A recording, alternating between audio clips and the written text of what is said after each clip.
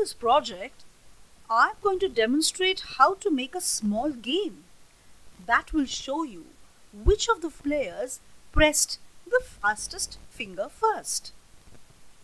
You will need 5 of each of the following things to get started: Arduino Unos, Idiotware shields, NRF24L01 radio module, one I2C OLED display, 2-pin jumpers to enable buzzer, USB cables to connect Arduino to computer, external 9 volts, 1 ampere power adapter. You can download the code from this link, github.com/curiositygym/idiotwareshield.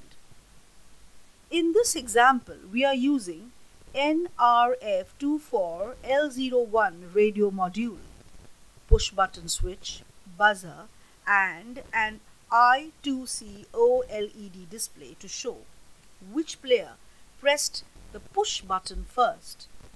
Here, 4 shields act as transmitters and 1 shield acts as a receiver.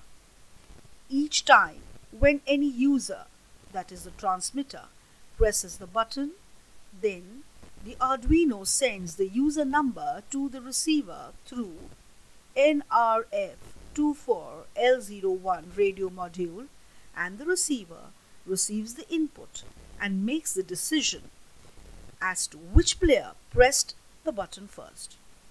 You can change the number of players and the particular time after which the receiver will take the decision. In this example, we have used rf24network.h and rf24.h library for NRF24L01 radio module and U8glib.h library for OLED display. This sketch is for the receiver. In this example, the receiver receives the input from the users and decides which user pressed the push button first and shows the number of that user on the OLED display and makes a beep sound on the buzzer. Now enjoy the fastest finger first game with your friends. No more connecting things to breadboard and messy wiring. With the Idiotware shield, the sky is the limit.